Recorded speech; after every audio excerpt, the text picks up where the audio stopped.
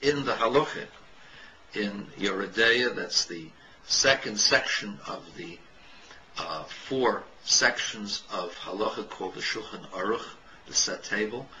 In chapter 266, halacha 3, 4, 5, and 6, he describes how the circumcision is to be done. He says after the cutting, the mohel does what is called Metzitzah. And Metzitzah means to suck, and it means doing so with his mouth.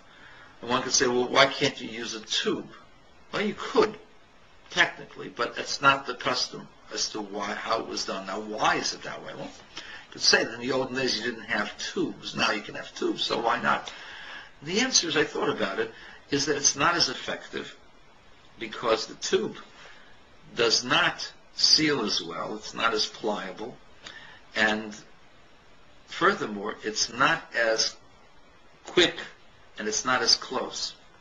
You have to have a quick suction action, you have to have more pliability, and also there's the theory, some people feel that it is, some people feel that it's not, that the saliva of a human being has some antiseptic qualities. And it's actually brought in the halacha of the Talmud that the saliva of certain people were actually used as curatives.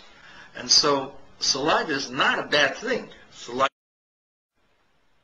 in the halacha, in Yoredeya, that's the second section of the 4 sections of halacha called the Shulchan Aruch, the set table.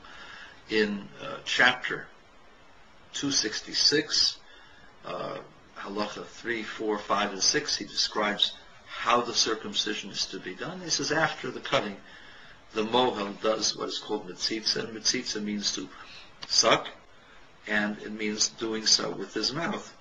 And one could say, well, why can't you use a tube? Well, you could, technically, but it's not the custom as to how it was done. Now,